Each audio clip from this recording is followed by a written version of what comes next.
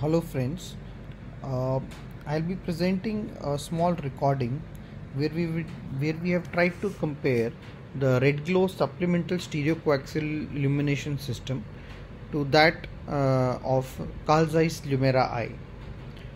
I, Dr. Sumeet Khanduja, and my teacher, Dr. Raju, have got no financial disclosures or conflicts of interest to make.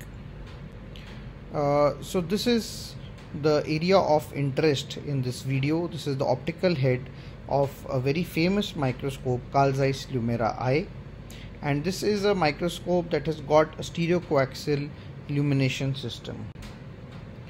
Now, what is the stereocoaxial illumination system? In a normal conventional microscope, the illumination comes from the center and we observe from the sides of the central beam. Now, because the two things are not parallel, they are at an angle, the red glow is seen in a dilated pupil, for example, while we are operating a cataract, but not very bright. What happens in a stereocoaxial illumination system is that the illumination and the observer arm are parallel to each other. There are two illumination arms, and we get a beautiful red reflex, and this red reflex can even be seen in hazy media.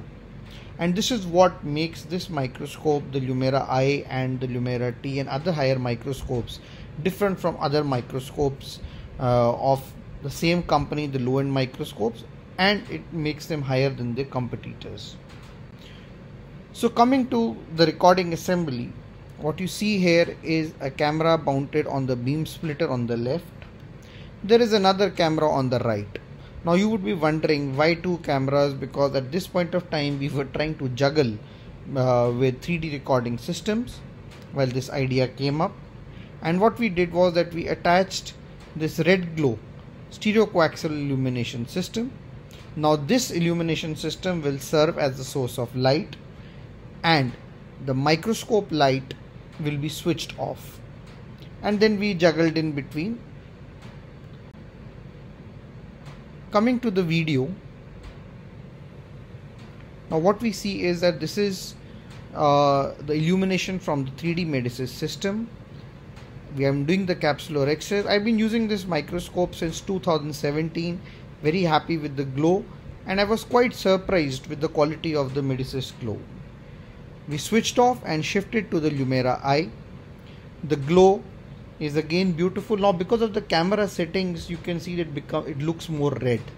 We are doing hydrodelineation, and hydrodelineation is the step when generally the glow disappears, but that's not the feature with stereocoaxial systems. So the glow, it continues, and then we switch again back to the Medisys red glow.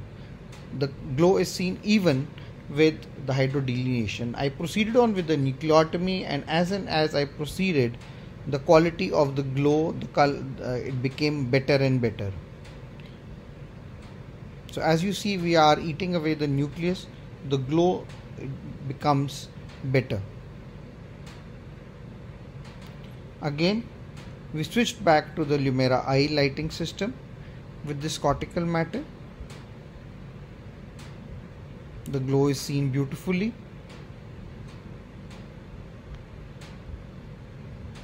and it seems quite comparable when we shift back to the Medisys red glow system. So I've just taken some photographs. This is from the time after capsulorhexis. The left is with the Medisys glow and the right is with the Carl Zeiss. I feel that while I was operating on table, both of them looked good. The glow, although with the Medisys it appears to be slightly orangish, but I think it is because of the recording settings, that's the difference.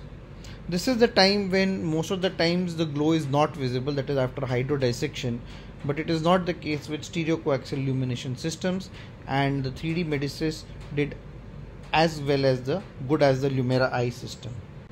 And this was during the irrigation aspiration.